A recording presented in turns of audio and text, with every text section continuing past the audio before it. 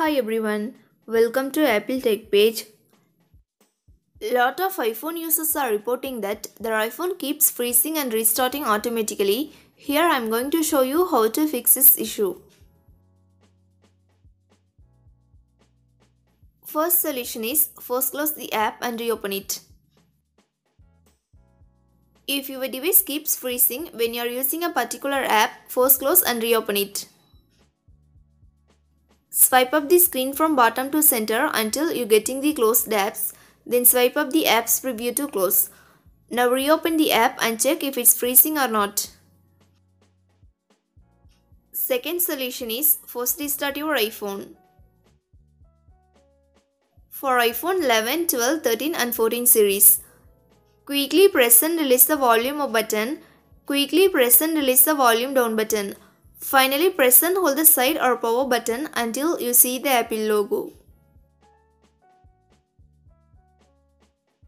Third solution is delete and reinstall the app.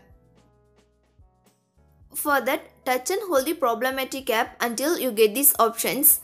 Tap remove app. Next, you will get this pop-up. Tap delete app. Again tap delete to confirm the process. Then re-download the app. Solution 4 is check for iOS update. To do this, go to Settings app. Next, tap on General. Now tap on Software Update. If iOS update available, download and install it. Solution 5 is reset all settings. Resetting the all settings resets your all customized settings to default settings, but none of your personal data will be deleted. For that, open Settings app. Next, tap on General.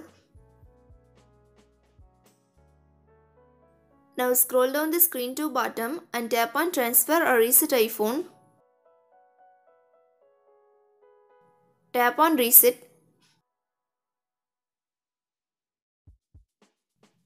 Tap Reset all settings. Enter your iPhone's passcode if prompted.